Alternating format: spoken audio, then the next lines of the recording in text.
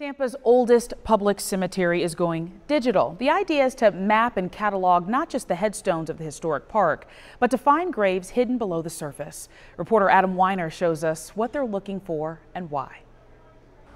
Oh, it's cool. These are outdoor museums, and we want people to, come here and really kind of learn about the history of Tampa. Dozens of graves might be hidden in Tampa's Oaklawn Cemetery, estimates Dr. Jeff Moats of USF. But there's no way to know for sure what's below the ground unless you dig it up.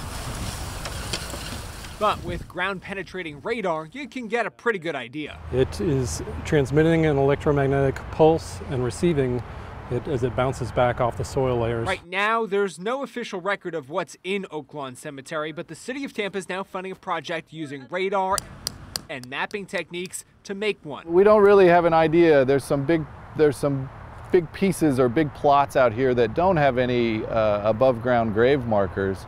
And so really we just want to see if there's some remains or some graves that are below ground that are unmarked.